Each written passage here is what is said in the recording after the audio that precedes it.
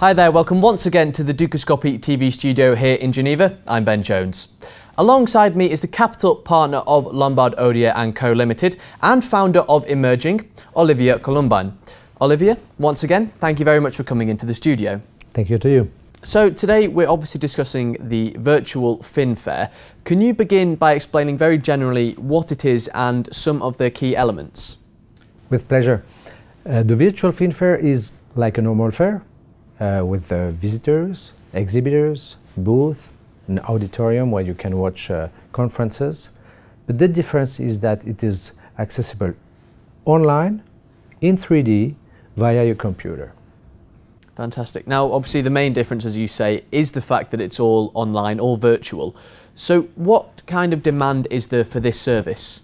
Once you decide to gather a lot of players, for instance, in the financial field, but if the people you want to talk to are based in many different countries, if you want to invite them for such an event, you realize that finding an online tool is much more efficient.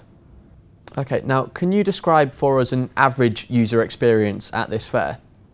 Yes, so being a finance professional or being an independent or individual who could be based in Singapore or Luxembourg or Zurich, you want to access to the fair, you just have to register on the site.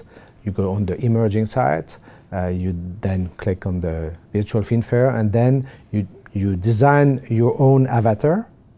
So you dress up your avatar, and then you are registered, and the opening day, which would be the 24th of September, you enter the fair with your avatar, and then you walk around with your avatar. It's only the second edition. First edition was took place in November 2013. There were almost 700 avatars who did visit the fair, and they spent 2.5 hours connected on the fair during that day. So it shows that even though it was the first time they experienced such an event, they were really captivated by the event, spending more than 2 hours connected. Okay, now how does an organization go about the process of exhibiting at one of these events? Very easy, actually. First of all, it's much more easier than to do it online than organizing a real fair by building up a real booth with wooden chairs. You go on the booth configurator, and first you choose the color, you choose the logos, you could choose the size of the booth, and then you have to choose within your offer what you will be showing on the booth, like videos or brochures and tariffs. This forces you as an exhibitor to digitalize your offer, and this is a very positive consequence of being an exhibitor on such a fair.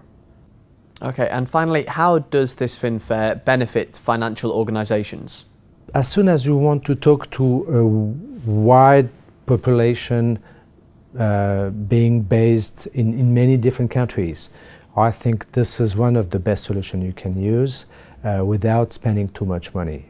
So in terms of access to visitors, to potential clients, to your peers, that you know they would not cross the globe to come to your event or to visit you.